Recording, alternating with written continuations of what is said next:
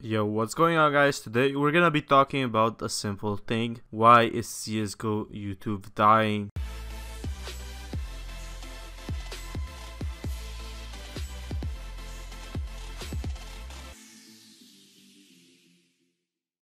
Now, this time, I'm just gonna be saying this very fast. Shout out to Mikey Delicious. He wants a group or at least some fans for a long time, but he can never get a right comment or he just gets some spam. So if you can, by the end of the video, just leave him a comment or something. I don't really know.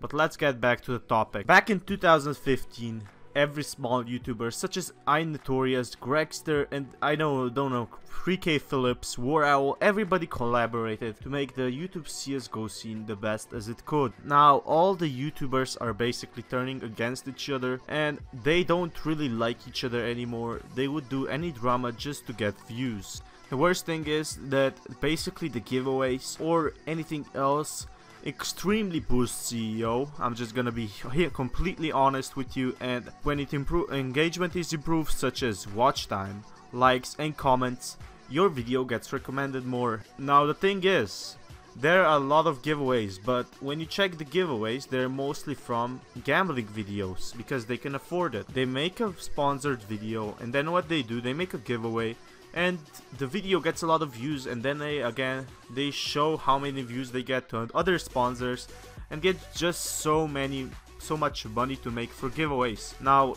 this is kinda an ongoing circle and they basically can milk their viewers for more and more money. Now the non-gambling sponsored YouTubers, they kinda grow quite hard, you know, because it's not that easy. It's not easy to afford these giveaways. It's not easy to afford anything nowadays. It's just about giveaways and clickbait. That's why I usually take sponsors such as the intro you saw at the beginning. It helps me out a lot so I can create more giveaways. You know, I get more extra revenue because I get $4 from this month's ad revenue, and it just feels terrible, you know. I remember back in the TF2 community, there was no hate, there was no drama, there was only love and support from each other's creator. Now all these funny moments, and you know, everyone that makes funny moments now is growing kinda hard because their videos get rarely recommended because of these CEOs and stuff like that. You know, we get a huge boost when you make a giveaway because if someone sees a free knife, of course they're gonna enter other than, you know, seeing a random gameplay of a CSGO wingman. It just doesn't feel right taking sponsorship without actually giving back some of it to community. So I'm now gonna give you two options here.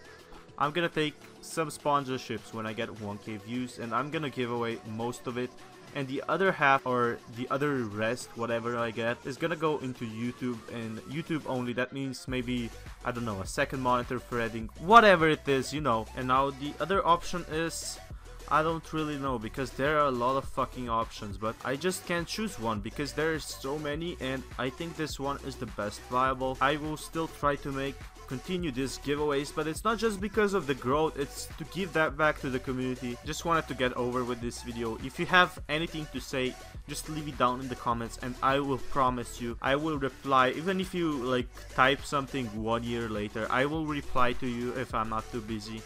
And anyway guys, let me know what you think of this, because if this keeps happening right on, YouTube in another year is gonna be spammed with CSGO sponsored gambling videos. Okay, that's it for now guys. This is FATMAN signing out.